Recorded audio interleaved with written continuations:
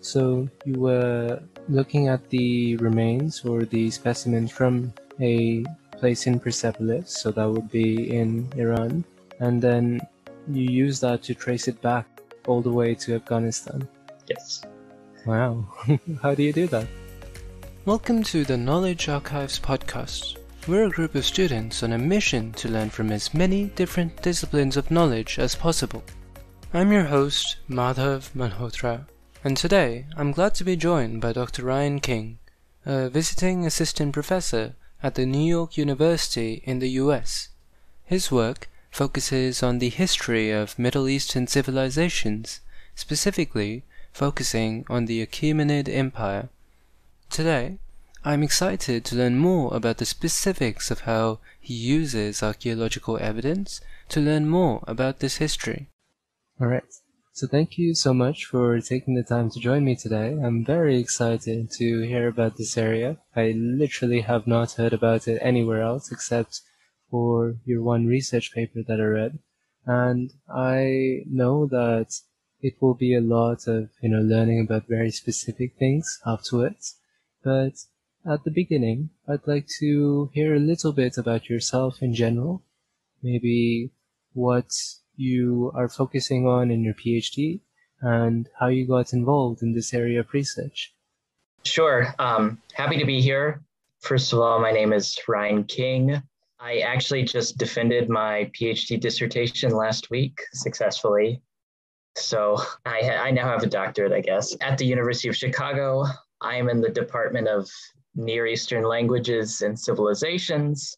At a lot of other universities, this might be called Middle Eastern Studies.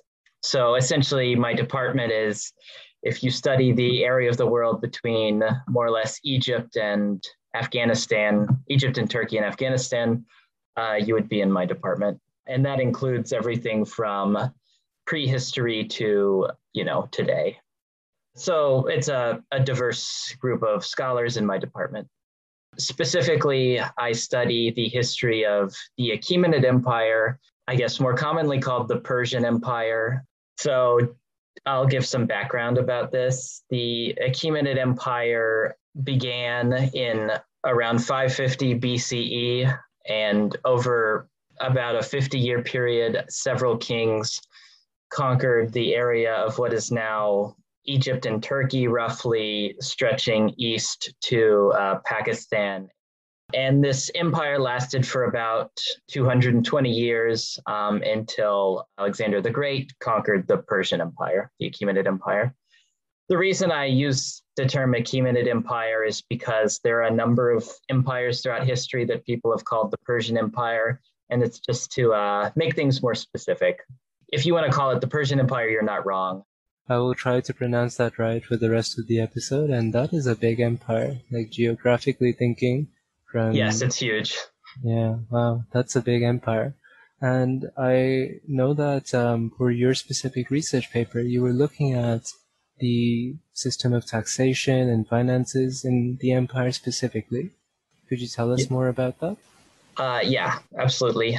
So the Achaemenid Empire is very peculiar in its economic system because essentially half of the empire uses what we would now call money in the form of coinage. And that would be the western half, the regions which now border on the Mediterranean Sea. Whereas the eastern half doesn't use money nearly as much.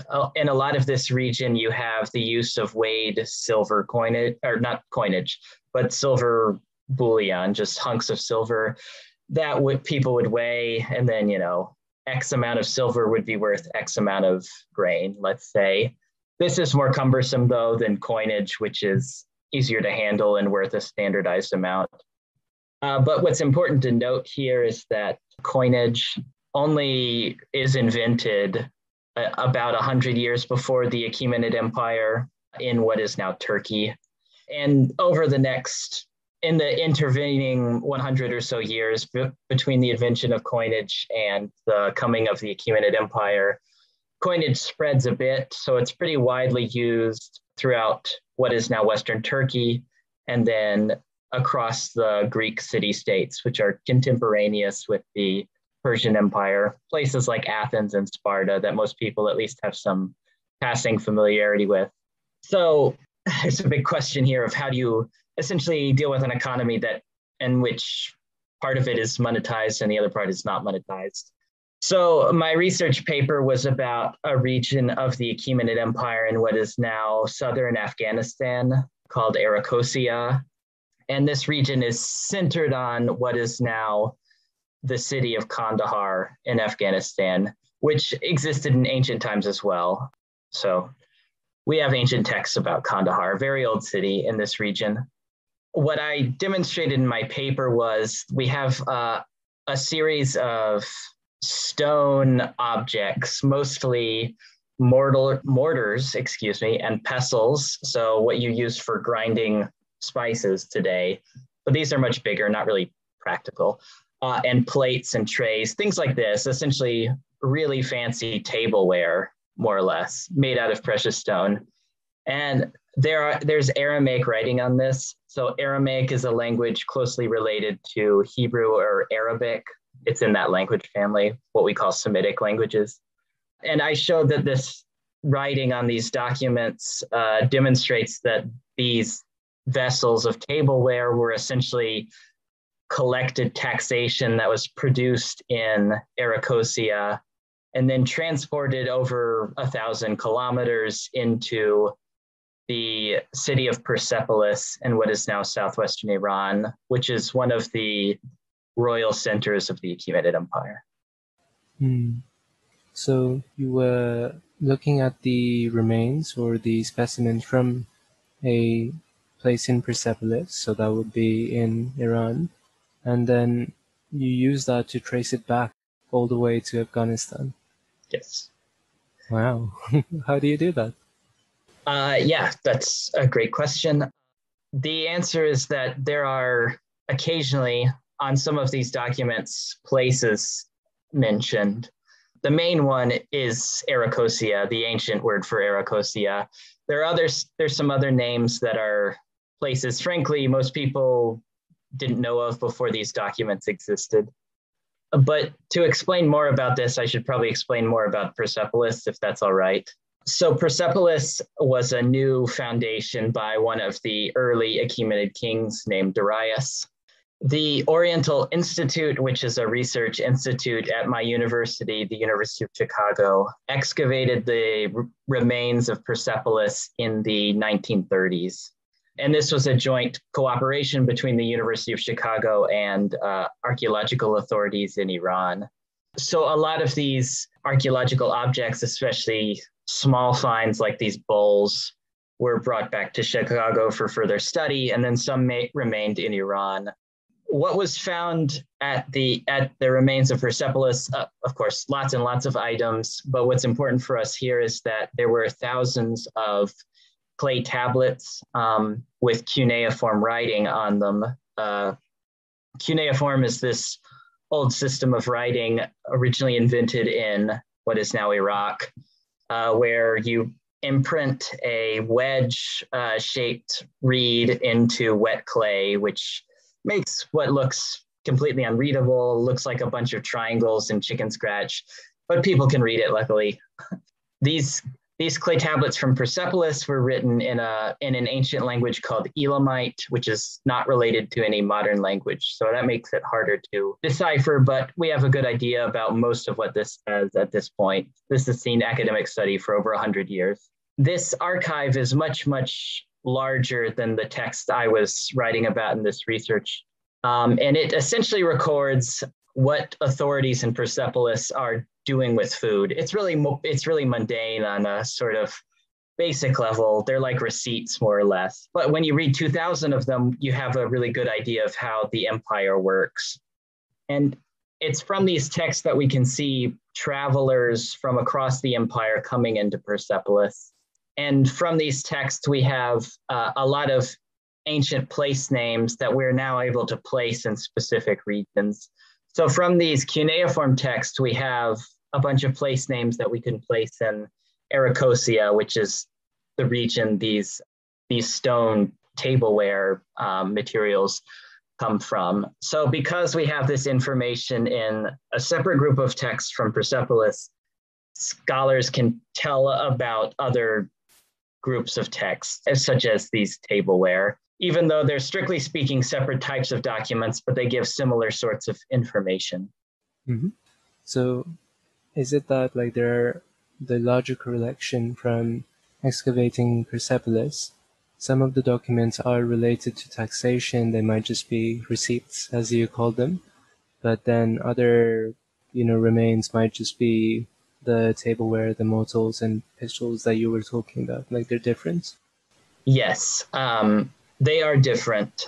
So Persepolis is a huge complex. There are a number of palaces there. The Achaemenid kings were essentially the richest, not essentially, they were the richest people in the world at this time. So they had, half a dozen, a dozen palaces just for the royal family to use when they were there. Within Persepolis, these cuneiform documents come from a separate location than this tableware.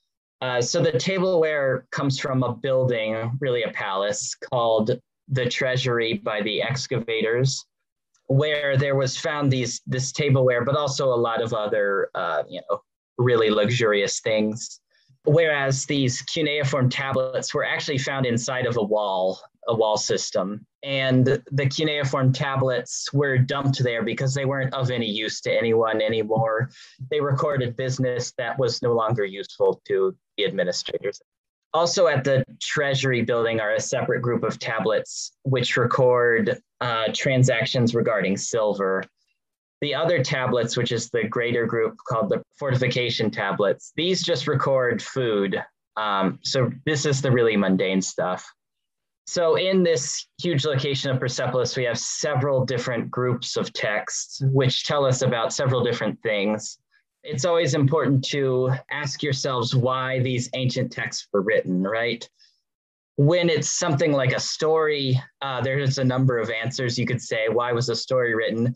When it's something like an accounting text, it's usually very boring. It's usually because someone needed to account for how much food was in a storehouse or things like that. How much silver is in this room? So usually these texts that I'm studying in this article tell us very specific things about concerns that really only mattered to a handful of administrators of any given place. And in this case, it was about the records of taxation in one part of the empire over a certain period of time. Yeah. And one thing that I found interesting in your research paper was actually talking about how these texts had to be understood over time. I know you briefly mentioned that we've had them for a very, very long time now, and many researchers have gotten their hands on them, but I found it really interesting how you talked about how this one researcher, Bowman, that first discovered this text, he may have played a very, let's say, large role in interpreting it a certain way and writing a book about it that maybe was critiqued over time. Could you tell us that story and what the controversy was around understanding these archaeological documents? Yes, absolutely.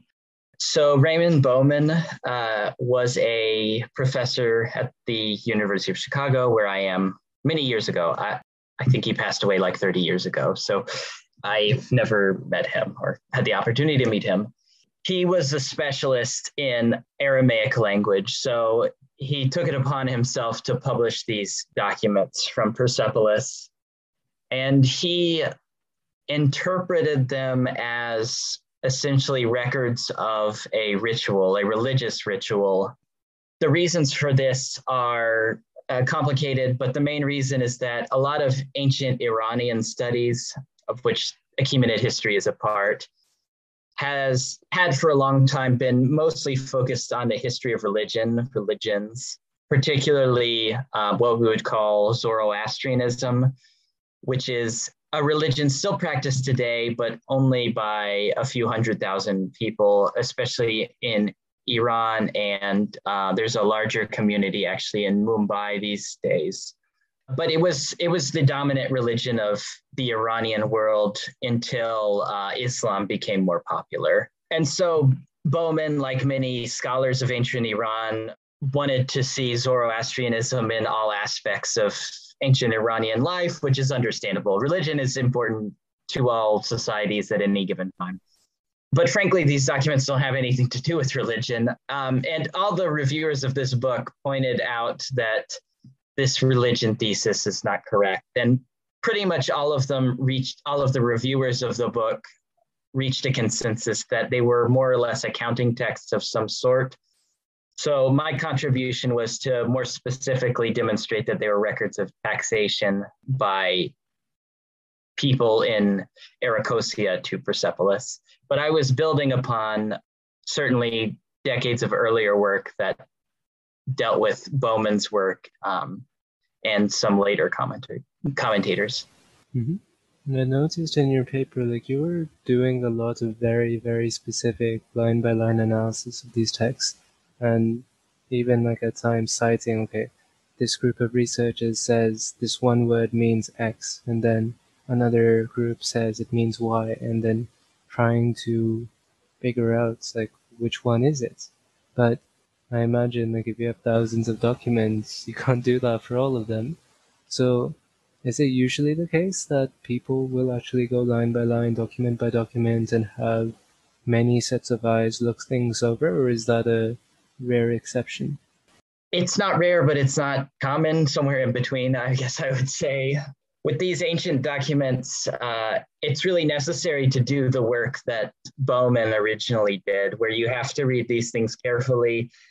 And oftentimes you're not 100% sure what something says. And then people will offer their best interpretations, but it's important to get something into writing so that, the larger body of scholars can improve upon these things. And so even if my article is critical of Bowman's interpretation, I'm very appreciative that he initially published these things, because for every ancient document that someone's published, there's another, 10 or so sitting in museums that no one's actually read yet, particularly with these cuneiform documents. And then the question about the sort of line by line reading. Yeah, a lot of these corrections happen just someone reading one text and is able to improve the reading of one word. And this stuff is important because, by making 100 small corrections, we can get to a bigger contribution, a bigger idea. At the same time, there's a lot of people, and I myself am more in this sort of mode of analysis that tries to read 100 or 1,000 of these documents to draw larger patterns from them. And my paper wouldn't have been possible if I were focused on one or two texts. I had to reread all of them, but sort of at a bird's eye view to get to what I think the entire group of text is saying as a whole.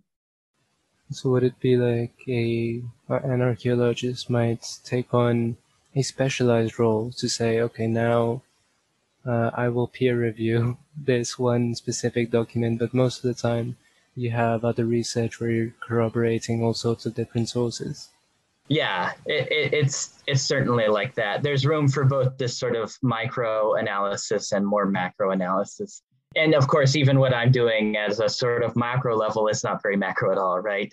But eventually someone can take what my paper says in combination with a dozen other papers about specific regions and build together a greater analysis of Achaemenid taxation, which can then become a part of a larger analysis about how taxation works in ancient Eurasia or something.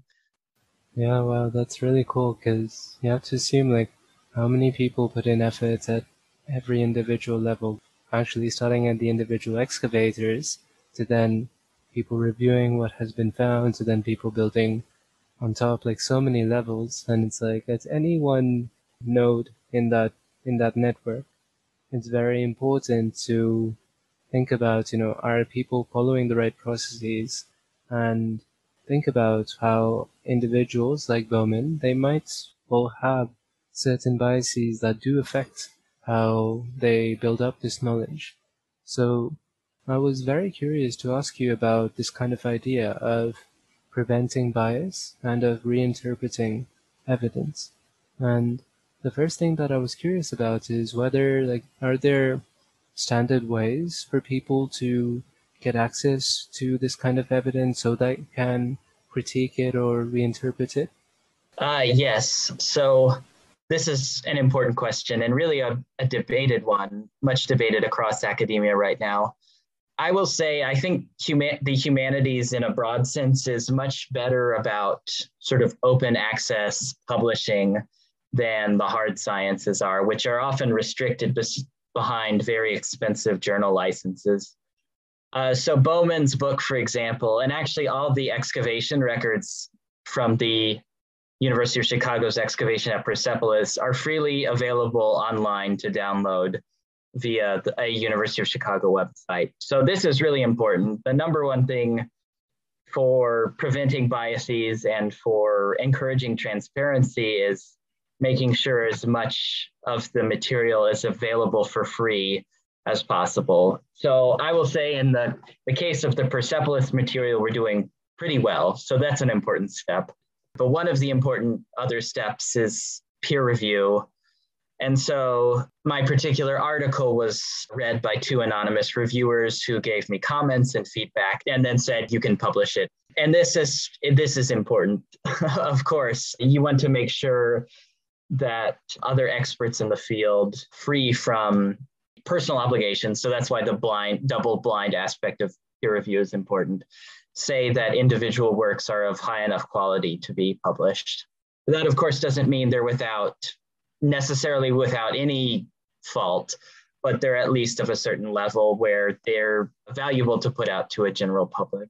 And then besides this, how do you reduce your own biases? I will freely admit it's not possible to completely eliminate one's biases.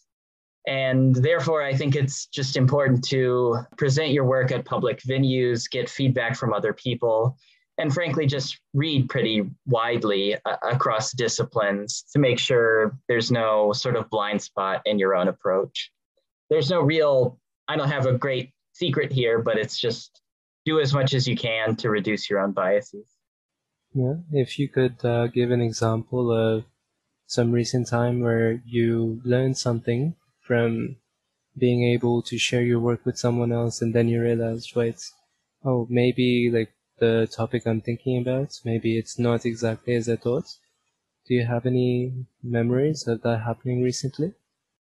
So admittedly, I've not had as much opportunity to present during the pandemic, but early during the pandemic, I think about a year ago, I gave a paper that was originally supposed to be in person at a conference of ancient historians in a broader sense. So this was mostly people that study ancient Greece and Rome, actually. I was presenting on the Persian Empire, as you might expect. But I gave a paper that used some quantitative material that has become increasingly used in ancient studies, which is social network analysis. You used some of this language earlier with the nodes and the networks. And I was presenting some work on cuneiform documents from what is now Iraq in the Persian period, trying to argue that we can use some of these tools of analysis to specify how Persian imperial authorities cooperated with essentially local elites from a specific city in Mesopotamia. And this is a field I'm very much sort of dipping my toes into, the quantitative material. So presenting at this conference for a much broader audience gave me access to people who knew some of the more theoretical quantitative material better than I did, but didn't know the specific historical documents as well as I did. So by collaborating with this material, I think in the end, I will have a much better paper. It's in the review process now. So that's one instance of where it helped me, who was a specialist in a particular region, gain access to people who knew more about a particular methodology than I did.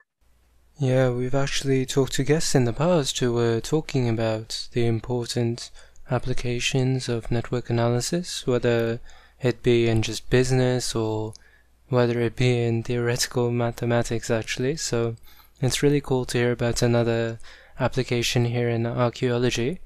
And the last question I actually had for you today was regarding the future of this field and especially which open questions or future research areas you see being prioritized more regarding this history of the Persian Empire?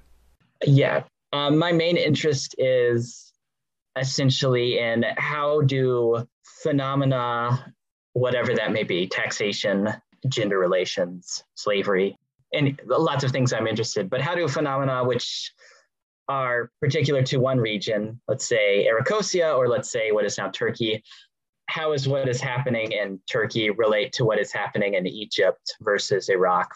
So most of my research is comparative across different regions. And so my dissertation, for example, was about government on a regional level, but comparatively across the empire. I'm excited about this because a lot of Achaemenid history has been really rigorous studies of local history. But I think a way forward would be to compare a lot of these patterns across the empire. This is essentially what makes it an empire, right? It has to work coherently across a very large space. So that's the very broad strokes of my research. Yeah, I love that. It's again referring back to that idea of how you're just always grouping levels of knowledge together and then building on top of that.